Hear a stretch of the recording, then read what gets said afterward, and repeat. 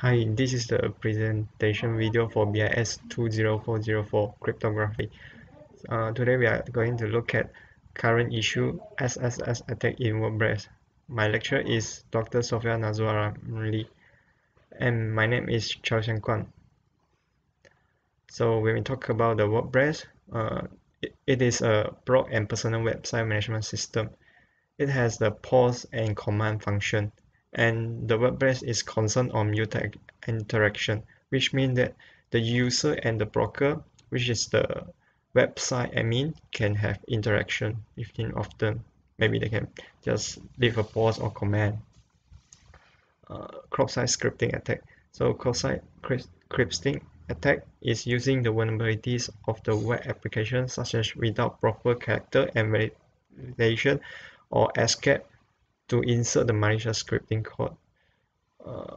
Basically, cross-site scripting attack is insert the client-side language. Client-side language mean some like JavaScript, like Flash. They are using to insert that particular to execute it in user browser to make some malicious intent. There are three types of SSL attack. This attack is mainly about the malicious script is injected directly in database by bypassing their authentication system or some validation system. The target is to load the malicious script to user browser to execute. So this is an example for a simple database, simple table. This is ID, user ID, and command. The ID is auto increment, and the user ID is based on the user register, and the command is where the user that have registered and leave the command. So we can see that in the ID 1456, the command is normal. It's just like hi, it's nice to meet you. But in the 1457, there's a script there. It is a JavaScript, and the function of this script is to redirect to somewhere. In this script, the location href is to direct the user to the example.com. When the user is when we team or we call that user is logged to this particular record, the user will redirect to example.com. So we can see there's a scenario.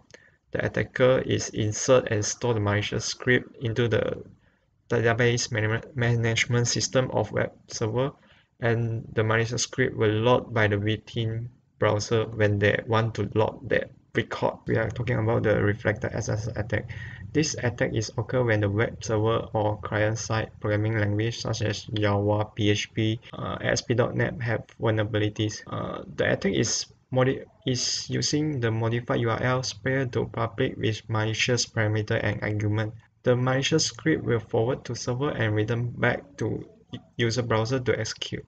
This is two examples of the malicious URL. The first one is to direct the user to www.xss.com, and the second one is to get the document.cookies within the section of the user when they log to their web browser. So this is a scenario, which means that the within browser is access the malicious URL, and the web server and malicious script will then return to the victim browser, and the victim browser will execute the malicious script, and the malicious script will return something to the attacker.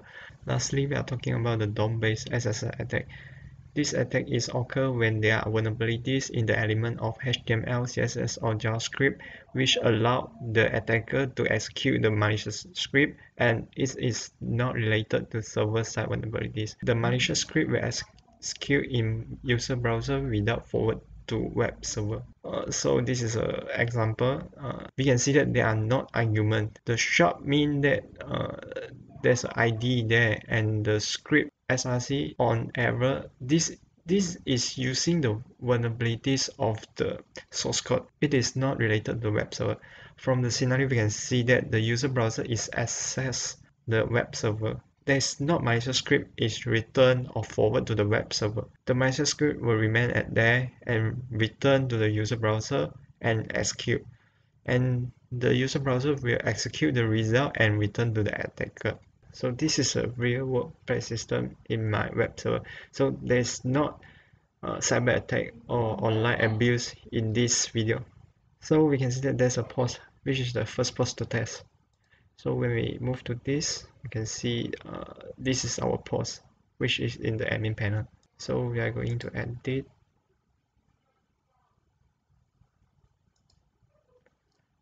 So we can put some malicious code in here and click update. So this malicious code is going to redirect the website, which is this one, to example.com. So let's see what happened. Yeah, so now we are going to, this is a malicious redirecting. So now we are talking about the store SSS, because this is a database, which means the backend of the web server, and this is a record when the user, which is mine, is logged to this web page. So we can try one more time.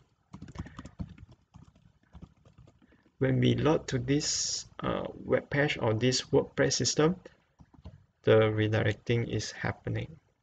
Yeah. So we try another one. We are going to leak the document.cookies, which means the section. Currently we are logging to the admin. So let's see what happens. If the WordPress system have the record, which is the malicious code. Yeah, so we can see this is a section that the admin. Yeah, so we can see. Oh yeah, we have to. So let's see the third one. So in the third one, what we're going to do is we are redirecting to the example.com with the section. So if I'm an attacker, the section will be the get parameter, and then if someone is clicking this, is passing the section, then the section will keep storing in the database of the attacker. So let's see what happens. So with the same thing, we just click the reload. Yeah, so let's see this one. Yeah, so this is how the malicious attacker is going to take the section from one side to another side. Yeah, so this is part of the demo system of the video. The effect of SS attack in WordPress. So the first one is a section hijacking.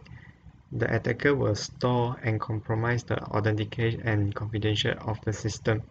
The second one is a malicious redirecting. Like the video like the demo I showed before, these both can happen in WordPress. So countermeasure for WordPress owner.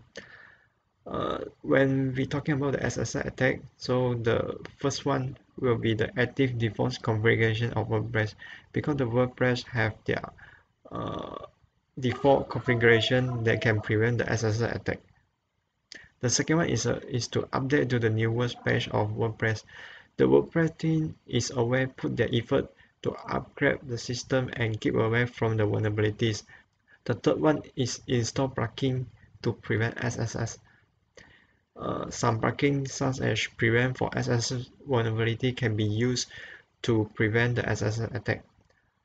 For example, they will prevent by putting or escape the characters such as the comma, like the special character. They will enable the SSS attack.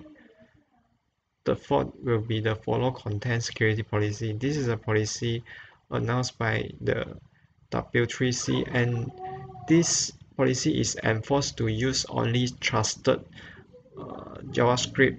As a conclusion, SSS attack bringing negative effect to website. The owner should try to avoid with whatever, like maybe they can try the proper solution that I have been used.